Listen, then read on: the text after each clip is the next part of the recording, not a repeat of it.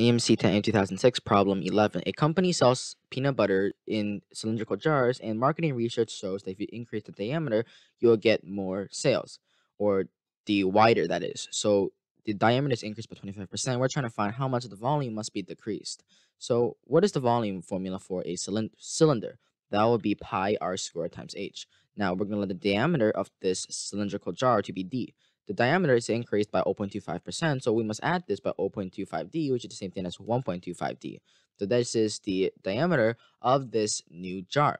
Now, given this information, how much of the height must be decreased? Well, what is the volume of the new jar? The V of new will be the same thing as pi times r squared. But what is r? We can rewrite everything in terms of r, actually, because the diameter is equal to 2 times r, so r is equal to the diameter divided by 2. Now, the diameter is 1.25, so this is the same thing as pi times d over 2 squared times h, which can be simplified to be pi d squared h over 4.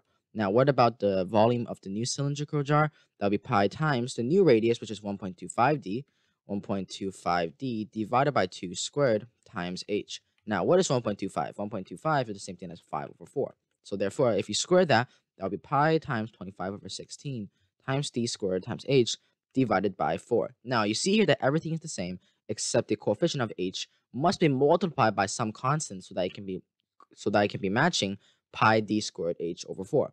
So h must be multiplied by 25 over 16, the reciprocal of it. So 16 over 25 must be the percentage that the height must be decreased at. So 16 over 25 is the same thing as h being neglected by 16 over 25%, or decreased, not neglected. That's very bad wording.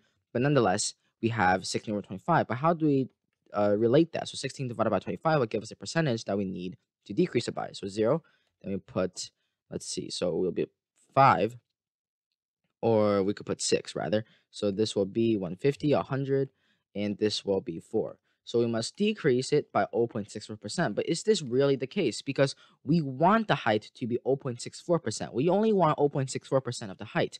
We do not want the remaining 0.36% of the height.